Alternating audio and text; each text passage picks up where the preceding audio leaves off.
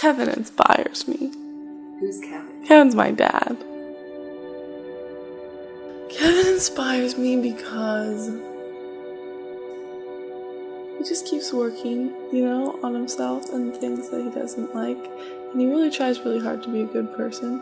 And he really just is a good person. Like, he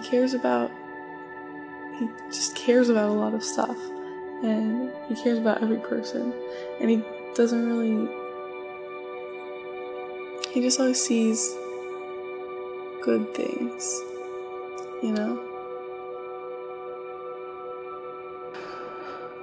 I guess a lot is important to me. It's important to me, that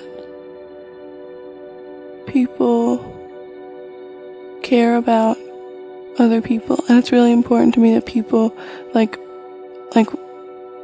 myself, just being genuine. And then being genuine is like reacting to people in a genuine way and not like putting on a fake face or like laughing really hard at something I don't think is funny, or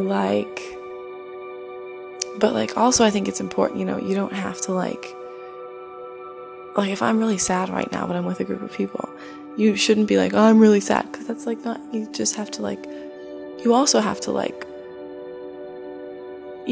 be think about your situation, find the good parts of it. But I'm talking about just when people tell me things, reacting the way I really am, and also not pretending I know things that I don't know, which is I think why I can come off as a really dull person, in terms of my brainness, is because I'm not a very informed person, but I don't I never lie about knowing things I don't know, because that just seems like a really bad plan for me, so I just never do it. So yeah, that's what I mean. And it really is. And I think that seeing the way that my parents interact with people showed me how to interact with people, and they're always very they're really nice people, and so I saw that when I grew up, and I was like, oh, niceness is nice, and then it made me nice.